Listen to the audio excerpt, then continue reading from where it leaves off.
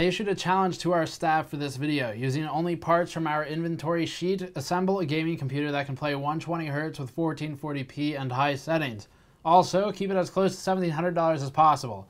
We know we can hit 144Hz with 1080p, of course, but moving to 1440p while avoiding multi-GPU does complicate things a bit. Refresh was dropped to 120Hz to make the challenge more achievable, though it also almost certainly necessitates overclocking, something we'll explore here. Before getting to the build, this coverage is brought to you by Catalyst Energy Mints. A 3-pack of Catalyst contains the equivalent energy of over 21 energy drinks, and at $20 works out to be more affordable and portable than the energy drink alternative. Use code GamersNexus for 5% off at the link in the description below. This build was largely a two-man project. Eric Hamilton, writer for the website GamersNexus.net, and Patrick Lathan worked together to pull together the parts without going outside of inventory or what I had available. So that means no external purchases, which does complicate things a bit. Part of this, of course, meant they immediately pulled my i7-7700K out of the Gaming Pro Carbon for use in the build, which is here, by the way.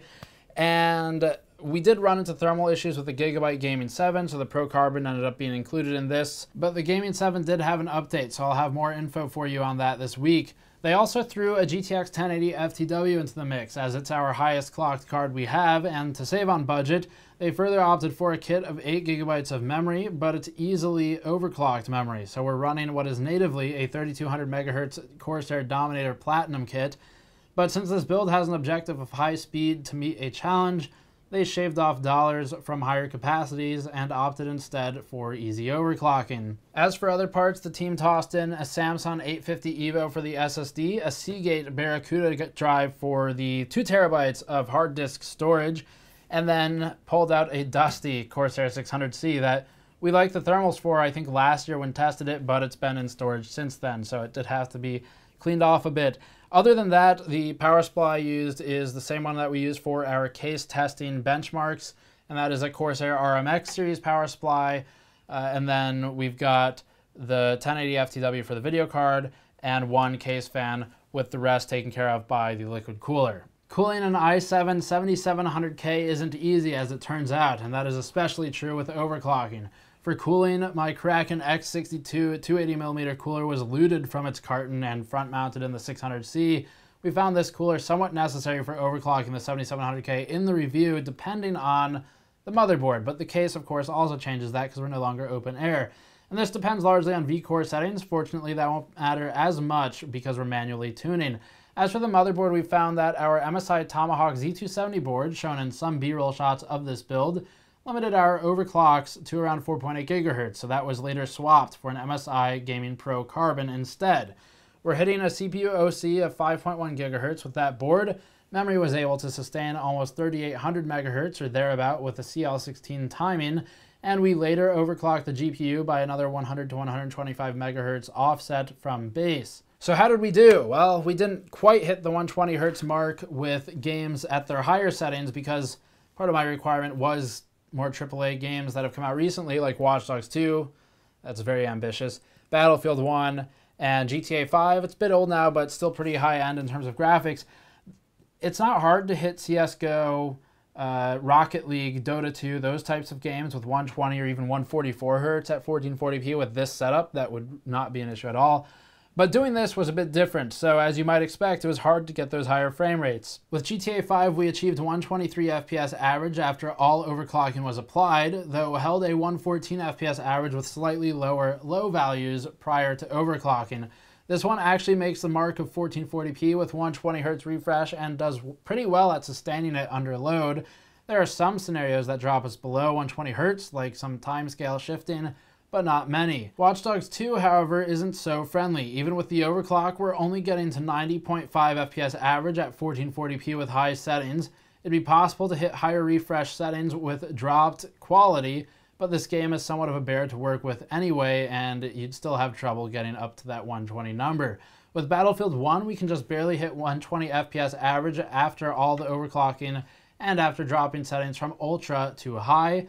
Still, that's not with a 64-player server, so once you get into multiplayer, FPS will fall hard under those conditions, and you'd likely need to drop the settings to 1080p for resolution and maybe be able to keep quality at high. We ran some of these games at 1080p as well, by the way, just for reference, and saw Battlefield 1 and GTA 5 both exceeding requirements for 144Hz gaming. But again, that's at 1080p with a GTX 1080, so it's a very expensive system for 1080p, but if you want high refresh, I guess that's what you have to do for these games. Just for fun, we also ran a Blender workload on the GPU and saw the render finish in about 22 minutes. Given that the CPU rendering workloads were taking something like 42 minutes without the overclock, that's a big advantage for the GPU-enabled rendering, and CUDA helps with that because we're dropping the render time by about half. And just to round out the testing, we did a simple noise test and temperature test on the rig as well. We were hitting about 30 dBA with silent settings on the Kraken and on the rear case fan, 35 dBA with medium noise settings, and 51.5 dBA bit loud with performance focus settings and 100% fan speeds. With a gaming workload only and without using our normal deltas here, since it was a one-off test, the GPU was hitting 82 Celsius with a 55% fan speed on the GPU. CPU temperature under this workload with performance settings for the cooler stayed around or below 50 C, and that's again with a gaming workload. When we tortured both the CPU and GPU simultaneously with synthetic workloads, we were easily hitting 98 C on the CPU, but that was with Prime 95 and Furmark running at the same time. On an open air bench, we can stay below 90 C under these conditions, but boxing it all into one case really shows the difference because we're having trouble exhausting that air as fast as it's heating up. This was more of a one-off project for the weekend, but it shows that we're kind of approaching those higher refresh capabilities with 1440p with modern hardware, and that's a cool thing to see because like we stated with the RX 480 and GTX 1060 when they launched, 1440p gaming is pretty much something that can be widespread now as soon as people start adopting the monitors, because any $200+ GPU can handle reasonable, if not high or ultra settings at 1440 with a 60 FPS plus frame rate for the most part. See our reviews for more on that, of course. But when you look at the higher refreshes, like 120Hz, this is pretty much getting there with some of these games. GTA 5 and Battlefield are in the maybe territory. GTA 5 definitely. Battlefield 1's a big maybe depending on how large the servers are that you play on. 144Hz is still out of range, but with 1080p, not a problem at all, especially if you are okay with going for high settings instead of ultra. 144Hz with even Battlefield 1 in this rig at high-ish settings was achievable. And that's, again, not something that's really been possible before this latest generation. Of course, Vega will be interesting to see as well for the very same reason.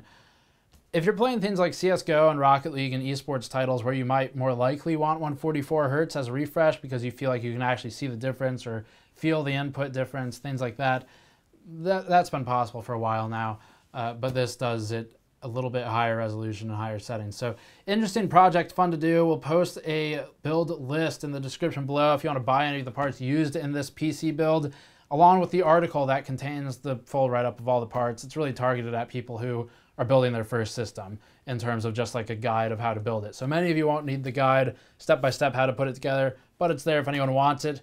As always, thank you for watching. Patreon link in the post-roll video for more information. Links in the description below. Subscribe for more.